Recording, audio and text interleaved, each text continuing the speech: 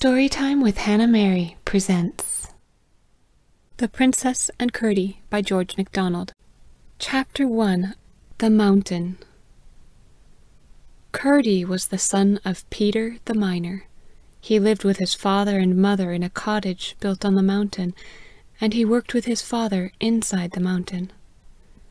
A mountain is a strange and awful thing.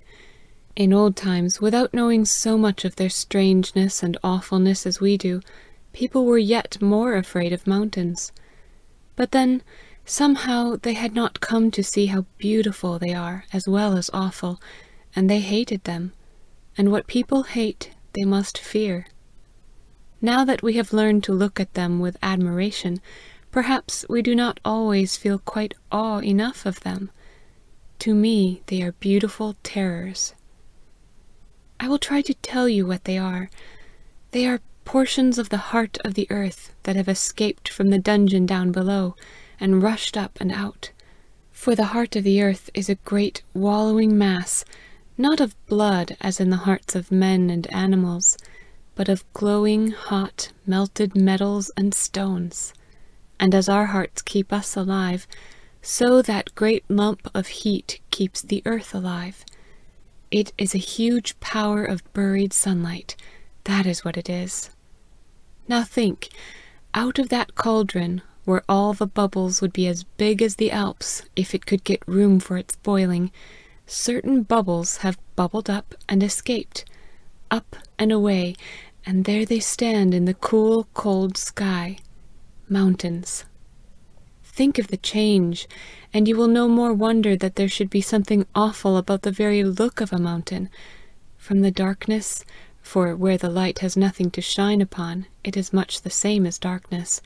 From the heat, from the endless tumult of boiling unrest, up with a sudden heavenward shoot, into the wind, and the cold, and the starshine, and a cloak of snow that lies like ermine above the blue-green mail of the glaciers, and the great sun, their grandfather, up there in the sky, and their little old cold aunt, the moon, that comes wandering about the house at night, and everlasting stillness, except for the wind that turns the rocks and caverns into a roaring organ for the young archangels that are studying how to let out the pent-up praises of their hearts, and the molten music of the streams rushing ever from the bosoms of the glaciers fresh-born.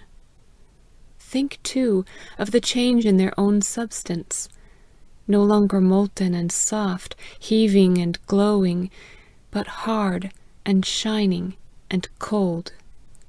Think of the creatures scampering over and burrowing in it, and the birds building their nests upon it, and the trees growing out of its sides like hair to clothe it, and the lovely grass in the valleys, and the gracious flowers, even at the very edge of its armor of ice, like the rich embroidery of the garment below, and the rivers galloping down the valleys in a tumult of white and green.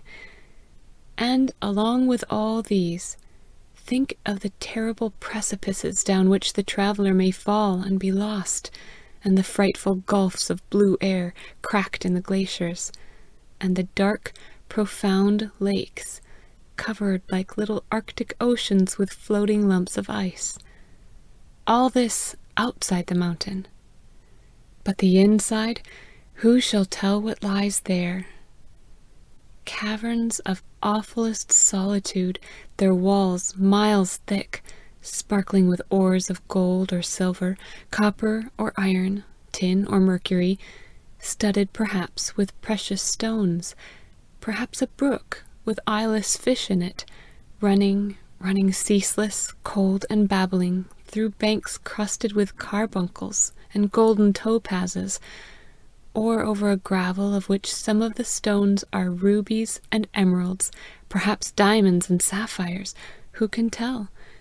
And whoever can't tell is free to think, all waiting to flash, waiting for millions of ages, ever since the earth flew off from the sun, a great blot of fire, and began to cool.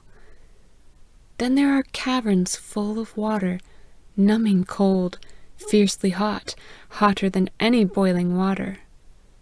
From some of these the water cannot get out, and from others it runs in channels as the blood in the body. Little veins bring it down from the ice above into the great caverns of the mountain's heart, whence the arteries let it out again, gushing in pipes and clefts and ducts of all shapes and kinds, through and through its bulk, until it springs newborn to the light, and rushes down the mountain side in torrents, and down the valleys in rivers, down, down, rejoicing to the mighty lungs of the world, that is the sea, where it is tossed in storms and cyclones, heaved up in billows, twisted in waterspouts, dashed to mist upon rocks, beaten by millions of tails, and breathed by millions of gills, whence, at last, melted into vapour by the sun, it is lifted up pure into the air, and borne by the servant winds, back to the mountain tops and the snow, the solid ice, and the molten stream. Well, when the heart of the earth has thus come rushing up among her children, bringing with it gifts of all that she possesses, then straightway into it rush her children to see what they can find there. With pickaxe and spade and crowbar, with boring chisel and blasting powder, they force their way back. Is it to search for what toys they may have left in their long-forgotten nurseries? Hence the mountains that lift their heads into the clear air and are dotted over with the dwellings of men, are tunnelled and bored in the darkness of their bosoms by the dwellers in the houses which they hold up to the sun and air. Curdie and his father were of these. Their business was to bring to light hidden things. They sought silver in the rock and found it, and carried it out. Of the many other precious things in their mountain they knew little or nothing. Silver ore was what they were sent to find, and in darkness and danger they found it. But oh, how sweet was the air on the mountain face when they came out at sunset to go home to wife and mother. They did breathe deep then. The mines belonged to the king of the country, and the miners were his servants, working under his overseers and officers. He was a real king, that is, one who ruled for the good of his people, and not to please himself, and he wanted the silver not to buy rich things for himself, but to help him govern the country, and pay the armies that defended it from certain troublesome neighbours, and the judges whom he set to portion out righteousness among the people, that so they might learn it themselves and come to do without judges at all. Nothing that could be got from the heart of the earth could have been put to better purposes than the silver the king's miners got for him. There were people in the country who, when it came into their hands, degraded it by locking it up in a chest, and then it grew diseased and was called mammon, and bred all sorts of quarrels. But when first it left the king's hands, it never made any but friends, and the air of the world kept it clean. About a year before this story began, a series of very remarkable events had just ended. I will narrate as much of them as will serve to show the tops of the roots of my tree. Upon the mountain, on one of its many claws, stood a grand old house, half farmhouse, half castle, belonging to the king. And there his only child, the Princess Irene, had been brought up till she was nearly 9 years old, and would doubtless have continued much longer, but for the strange events to which I have referred.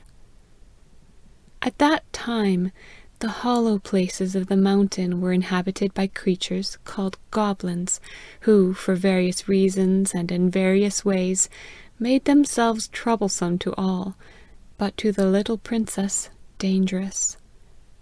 Mainly by the watchful devotion and energy of Curdie, however, their designs had been utterly defeated, and made to recoil upon themselves to their own destruction, so that now there were very few of them left alive, and the miners did not believe there was a single goblin remaining in the whole inside of the mountain. The king had been so pleased with the boy, then approaching 13 years of age, that when he carried away his daughter, he asked him to accompany them, But he was still better pleased with him when he found that he preferred staying with his father and mother. He was a right good king, and knew that the love of a boy who would not leave his father and mother to be made a great man was worth 10,000 offers to die for his sake, and would prove so when the right time came. For his father and mother, they would have given him up without a grumble, for they were just as good as the king, and he and they perfectly understood each other. But in this matter, not seeing that he could do anything for the king which one of his numerous attendants could not do as well, Curdie felt that it was for him to decide. So the king took a kind farewell of them all, and rode away, with his daughter on his horse before him.